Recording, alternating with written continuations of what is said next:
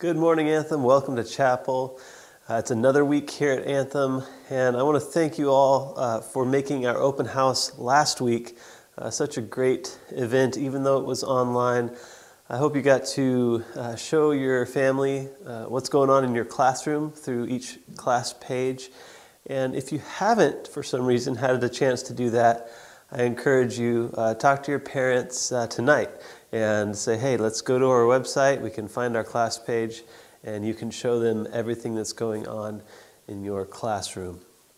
Well, we are here today. We're going to be resuming talking about different characters in the Bible. But first, we're going to worship together. So let's do that, and I'll see you in just a minute.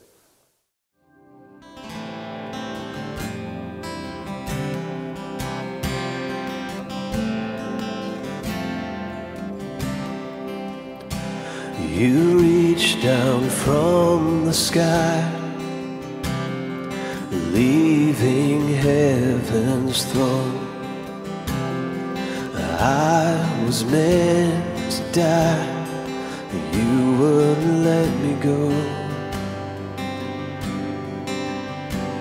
The riches of your grace I could not afford. My guilt has been erased, now I'm forever yours.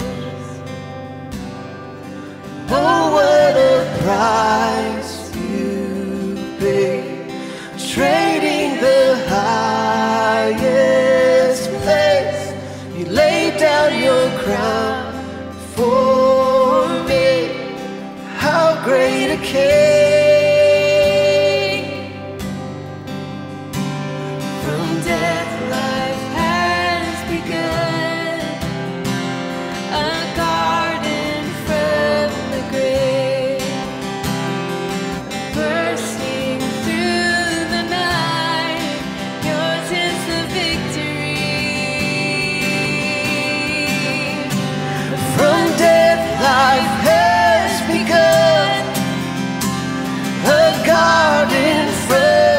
Grave, bursting through the night, 'cause yours is the victory.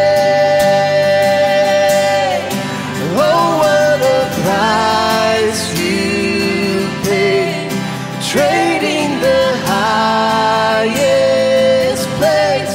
You laid down your crown for me, how great a king.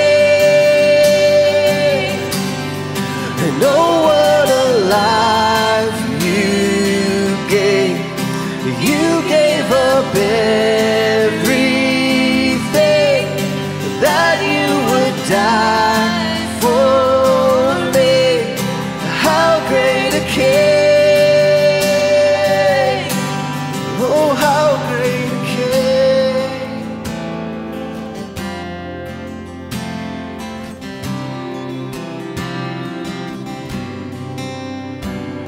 For all you are and all you've done, we lift you up, lift you up.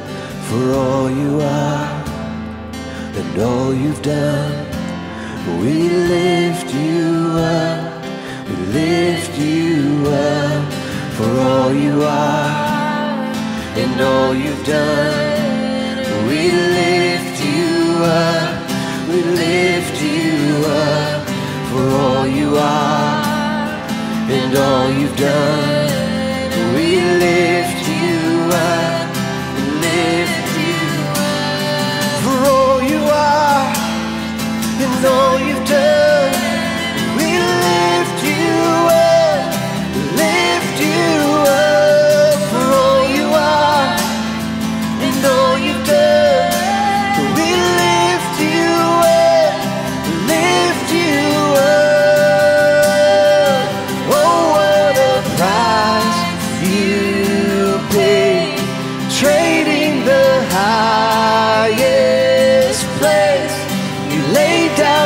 crown for me, how great a king.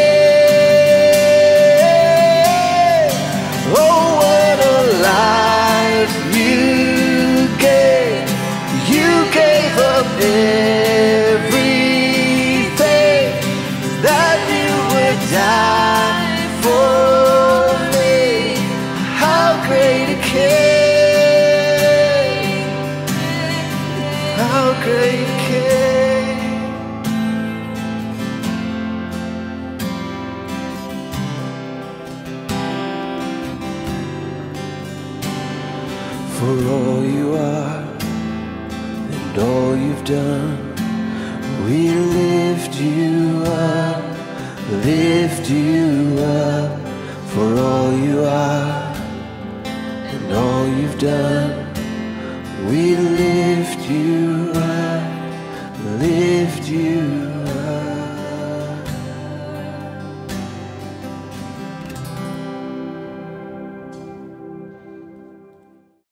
Well, today we are going to be looking at a character that's found way back near the beginning of the Bible. Many of you have probably heard of him. His name is Moses. Now, Moses was a kind of a big deal, right? He's found in the book of Exodus. He freed God's people from Egypt. He freed them from slavery. And there are a ton of just crazy events that happened in the life of Moses that we could look at in detail. But today we're just going to be looking at kind of an overall picture of the life of Moses to see what we can learn from his life and what happened through him. Moses was actually raised by Egyptians. And Egypt, back in the thousands and thousands of years ago, was this major, major world power. I mean, they were one of the strongest empires around. And so Moses was raised actually in kind of by like higher up Egyptians. But he was born as a Hebrew. He was part of God's people, but because his people were being persecuted and because he was actually going to be killed as a baby, his parents sent him off floating down the river, hoping that somebody would find him.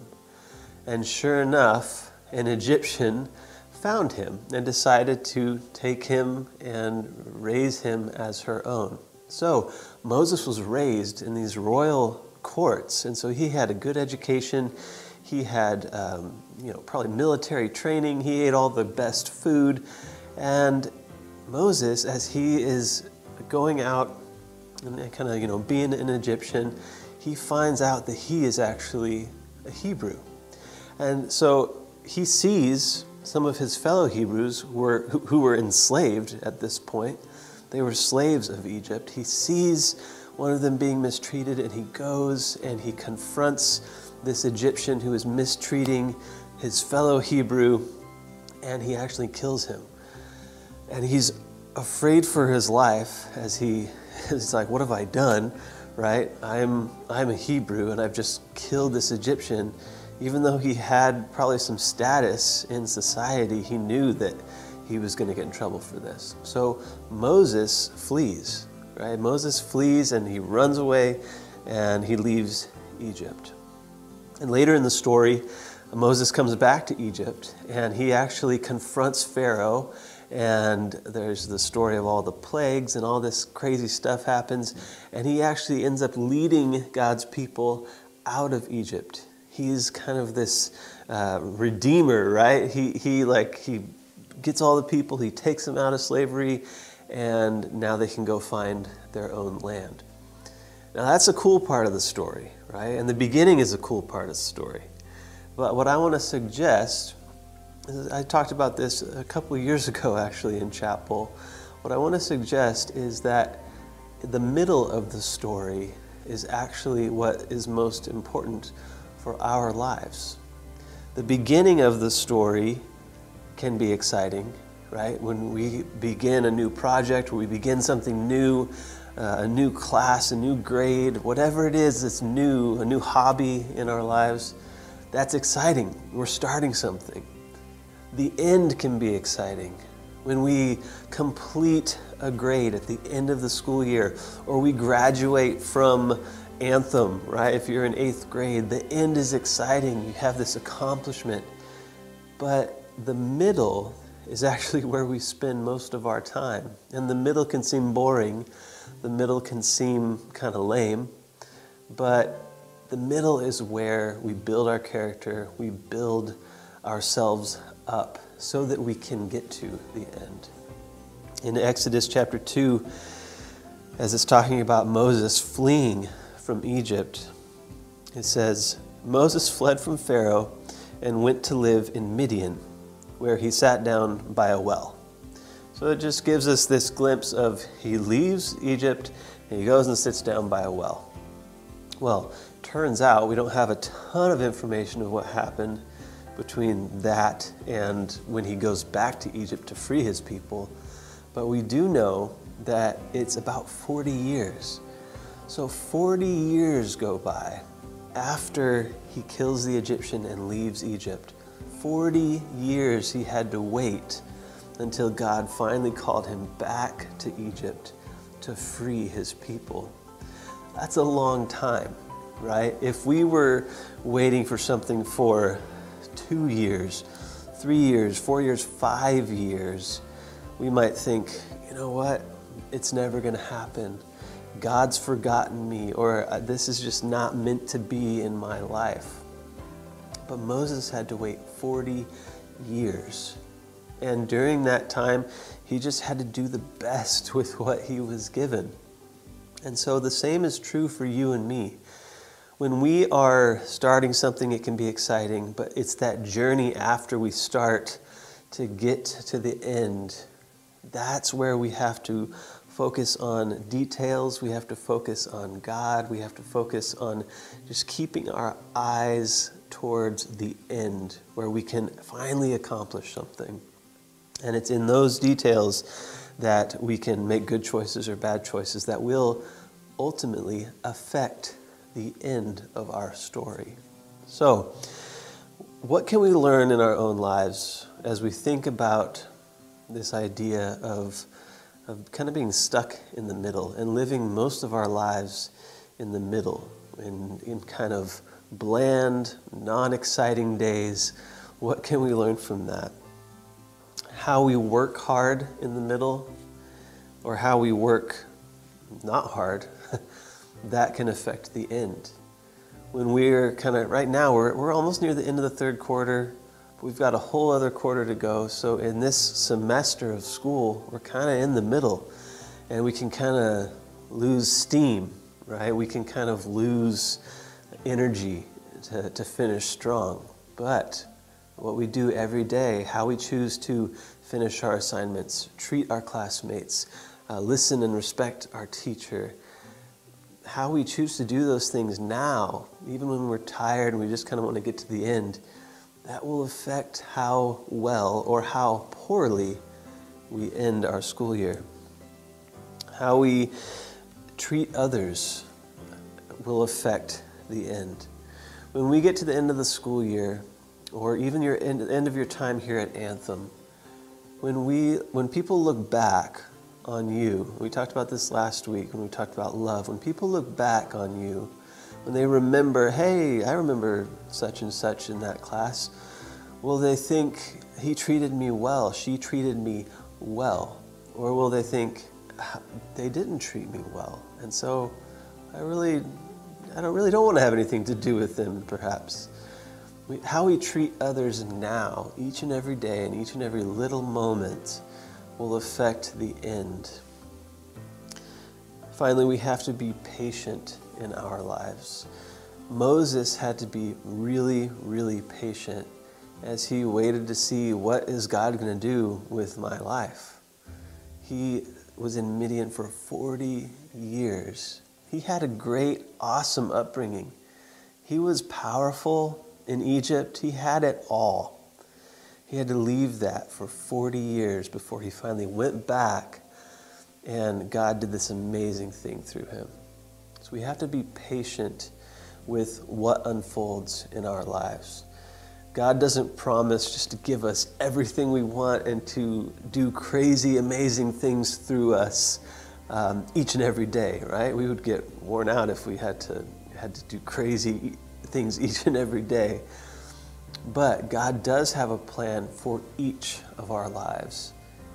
And as we trust Him, as we are patient with His plan, we can kind of rest in the fact that God will use us to do what He wants to do in our lives if we just are patient and we trust Him. We see that in the life of Moses. So, as we go this week, I want you to be thinking about what middle you might be in right now.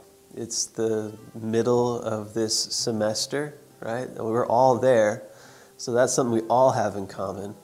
How are we going to make choices each and every day in the middle of this time that will affect how well or how poorly our school year will end? Maybe you've taken up a hobby and you were really excited when you started it, but now it's kind of felt like you're in the middle and you haven't achieved what you want to achieve, but you're still working at it and you wonder, should I even keep going? Yes, yes you should. Make the decision to work hard every day towards your goal. And finally, if you feel like God is calling you to do amazing things in your life and you're excited and you just say, I want to do it now, be patient. Think about how can I be patient this week, this month, this year, so that God can eventually do what He wants to through me. So that is all I have for you today. Let's make good decisions. Let's be obedient in the middle. Let's treat others well in the middle. And let's work hard every day, even when we're in the middle. Have a great day.